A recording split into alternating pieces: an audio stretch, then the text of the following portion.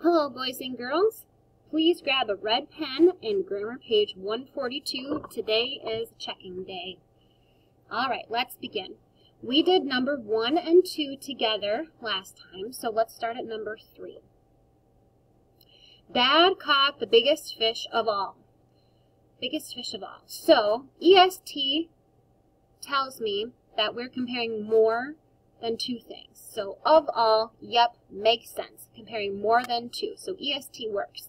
However, biggest is not spelled correctly. Should be B-I, 2 G's, and then E-S-T. Number 4. I wonder which ocean is the saltiest. Oh, I see a spelling mistake right away. That just doesn't look right. Saltiest. So, correct ending, EST, comparing it to all the other oceans, but salty, oops, should be spelled S-A-L-T, drop the Y, add an I, and then E-S-T.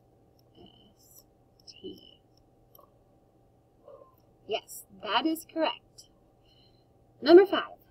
The dolphin is one of the smartest animals. I.e. smartest? No. Should be smartest. And we're comparing more than one, the dolphin, to all the other animals. So smartest is S-M-A-R-T.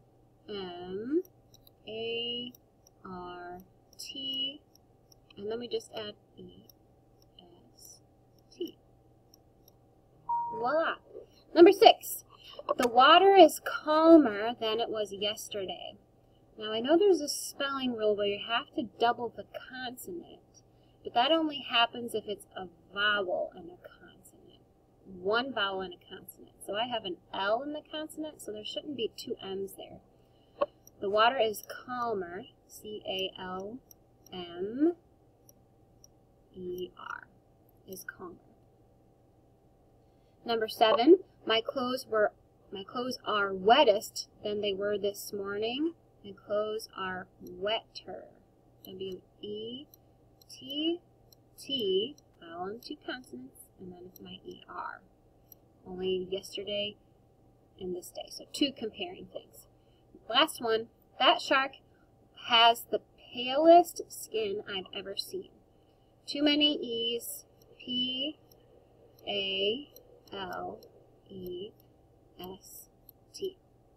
That's it for today.